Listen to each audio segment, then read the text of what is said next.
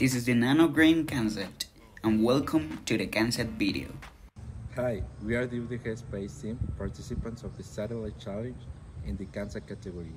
We are very proud to represent the University of Guadalajara in the Latin American Space Challenge with our mission, the NanoGreen Statellite.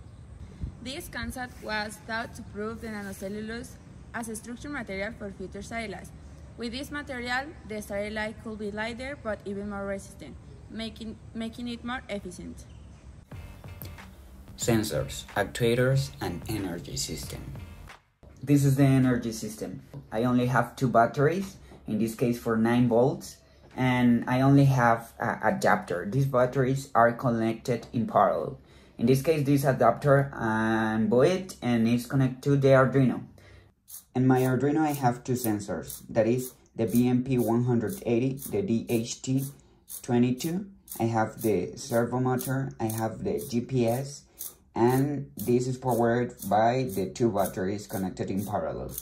Well, in Arduino, you can see the temperature, humidity, the pressure, the altitude, and in this case for the GPS, you have the longitude and the latitude.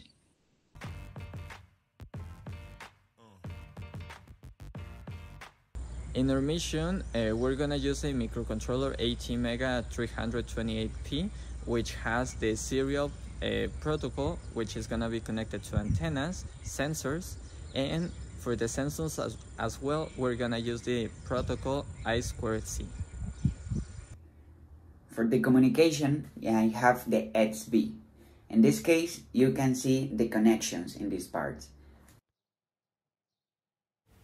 Now, you can see the XB Pro. In this case, I have the connections in the next image. To the connection with the Arduino is simple. 3.3 volts with the 3.3 volts, the GND with the GND, and the data out with the TX. For the data in, you need to connect in the RX. For the expensive, we consider for the competence the ticket of the team, the ticket of satellite, and the team of our members. We have calculated an amount of 103,284 Mexican pesos. Also, the expenses for the satellite, for the project, will be considering the sensors, the electronic, the structure, and the material will be an amount of 6,000 Mexican pesos. Our team works with 4 steps. The first step is to have the idea what we are gonna do. The second step consists in make the plan, make the calculus, make the theory, and try to design what we are gonna do. The third step, with the help of the CAD, CAM, or KAI programs, we are going to decide to make a prototype, to make a product in the reality. And the fourth step will be to prove, to test this prototype, to check if it gets the minimum requires that we are expecting as a team. This is the NanoGreen CanSat. Thanks for watching.